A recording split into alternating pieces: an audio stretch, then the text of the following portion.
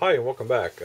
Today's game that I'm working on, and probably will be working on for a week or so, is the old SPI, the Battle of Monmouth. The colonies take the offensive, June 28th, 1778. Let's see. Game was copyrighted in 1982 by Simulations Publications Incorporated out of New York City. And the game was designed by Dr. David G. Martin, Leonard Millman, and Eric Lee Smith. Graphics were done by Redmond A. Simonson. The game was developed by Eric Lee Smith, and the game was edited, the rules were, by Bob Ryer. So this is from the old S&T magazine, looks like issue number 90, and this game is concerns the Battle of Monmouth, as the title says, and I'm going to be playing it for a little bit, hopefully giving it a turn-by-turn look at the game, and we'll see how that goes. The map is printed on paper. The counters are pretty much typical SPI era counters. Okay, sorry about that, but my battery died. I had to replace it. What we got here is a typical British infantry unit. The number on the left is its initial strength.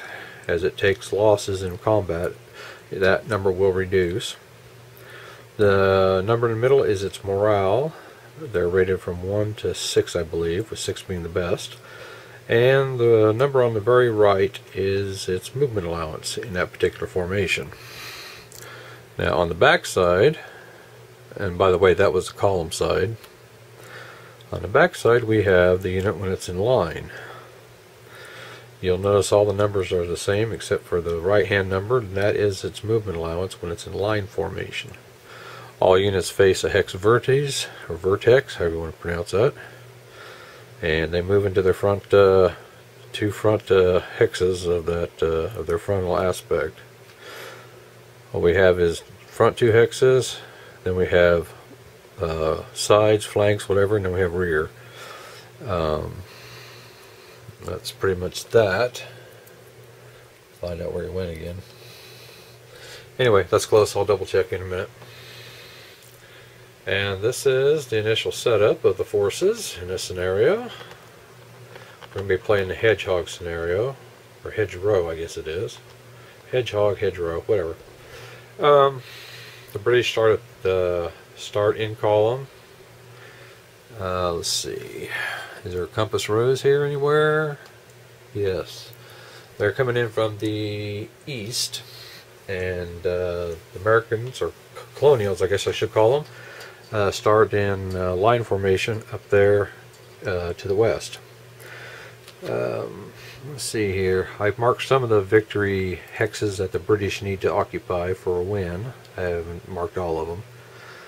And let's see. I think that's about it for right now. We're ready to play the first turn of the scenario.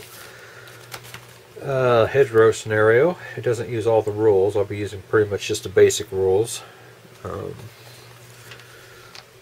We'll leave out a few of the more advanced rules, which I just don't understand or don't want to take time to understand this time.